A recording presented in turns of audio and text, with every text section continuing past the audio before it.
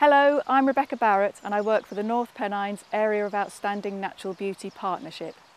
We're here today to talk about the fantastic upland hay meadows that we have here in the North Pennines, but most importantly, places like this behind me.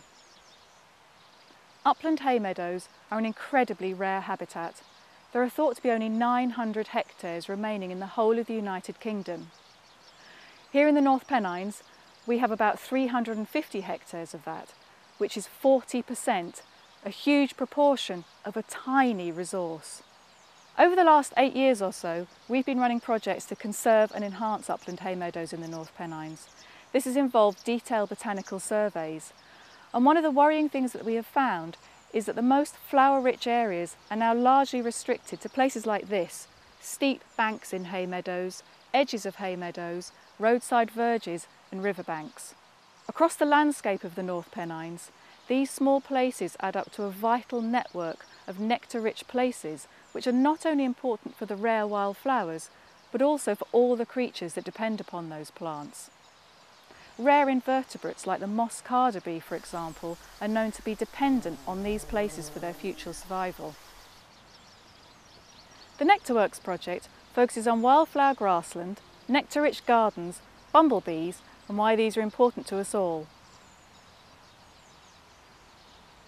One of the most important things we'll be doing through the Nectarworks project is to harvest seed from places like this and spread it on nearby meadows so that in the long term we can start to see the return of these wonderful flowers across our landscape.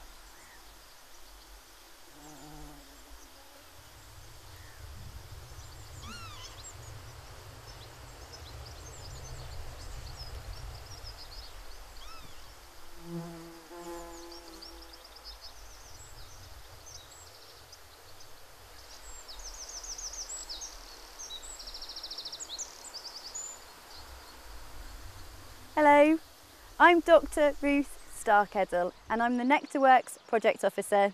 I work for the North Pennines Area of Outstanding Natural Beauty Partnership. My main job is to go out and do botanical surveys of the most wildflower-rich areas found in the North Pennines. I'm specifically looking for some plants that used to be found in upland hay meadows but are now largely restricted to these steep bankside areas.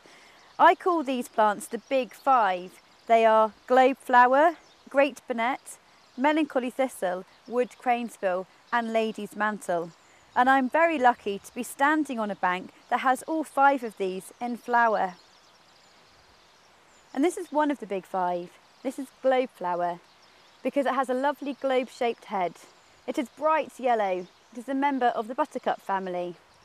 Here in Upper Teesdale, we find globe flowers on steep banks, and during the summer, the globe flowers cover the steep banks, looking bright yellow and really gorgeous. And this is wood cranesbill. It has big purple flowers. It is a typical upland hay meadow species, so if you do find it in a meadow, you know you're in a very special place. It is generally restricted to these steep bankside areas, like the one I'm standing on here. That is a white-tailed bumblebee, a queen bee, pollinating the wood cranesbill.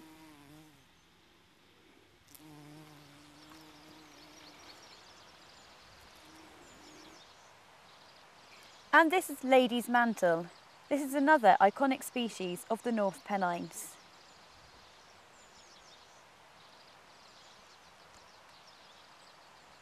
And this is melancholy thistle. It grows all the way up to here. It has a bright purple flower head. It's looking lovely at the moment, but its name is melancholy thistle because when it starts to set seed, the flower head starts drooping and it looks a little bit sad.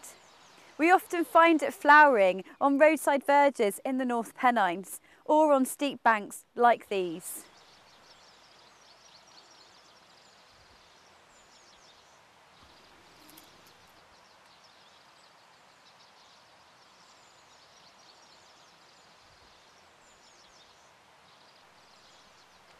And this is another of the Big Five. This is great bonnet. This is quite a young plant at the moment, so when it grows up a bit, these flowers will become even redder. And you can make Burnet wine out of it, although I've never tried it. And here's another meadow plant. This is pignut.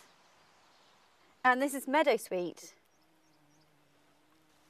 Oh, and here's another nice plant. This is water avens.